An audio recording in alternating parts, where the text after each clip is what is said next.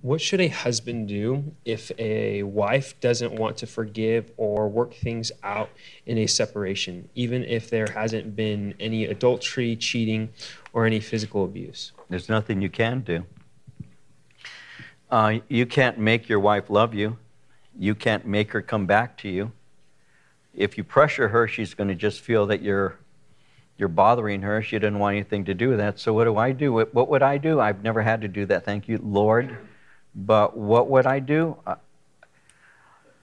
I think what I would probably end up doing is just keeping it in prayer and asking God to work in my heart, and give me opportunity. But it's really a matter of the Spirit working on our heart, because you can't make a woman love you if she doesn't want to. You can't say, look how I've changed, because she'll just think you're nagging her. You can't do that. It's really a helpless place. It really is. When you love someone and they don't seem to love you anymore, when you want to reconcile and they don't want to reconcile with you, there's nothing you can do.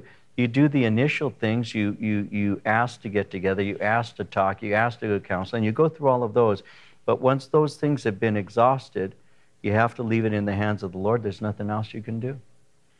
But I've discovered something about the Lord. I've discovered that He can touch people's hearts, and He can do that through prayer. There's a scripture, the king's heart is in the Lord's hands, like the rivers of water. He turneth it whithersoever He wills. God has a way of touching hearts. And so I take these things to the Lord in prayer, and I want to be the best Christian man I can be. So if the Lord should bring a reconciliation with my wife, my life has been transformed by my time with Him, so that she's actually getting a different man. And but that's pretty much all that I could say. That's best I can say.